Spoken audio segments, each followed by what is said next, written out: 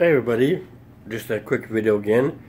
Like I said, I just moved this fire cage into the Nook here, but one of my subscribers suggested using a water bowl instead of the water bottles there, and put it into like a small container, like a Tupperware thing, so it doesn't spill.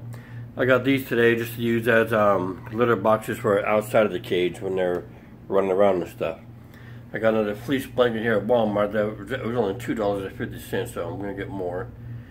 But what I did is so I got the lock-on food bowls right now and the water bottles, but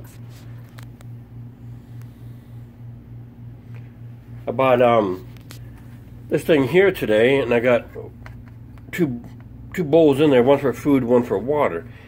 So I'm thinking about taking this off and just putting these in there. And this is, if it spills water or food, this will contain it. So they should not be able to tip this all over because it's too heavy. So just getting your opinion on what you think I should do. Keep the lock-on food bowl. Either take this bowl out and I can make a hole in this and cut it around and fit it in there. Or just take that off and put these two in there and make one food, one water, plus the water bottle too. I think this would work pretty cool because it would help keep the mess minimum, I think. But so yeah, let me know what you guys think. Yeah, I can't wait to get my freaking ferrets. Oh my gosh, I want ferrets so damn bad. Thank you guys. Thanks for the support. Bye.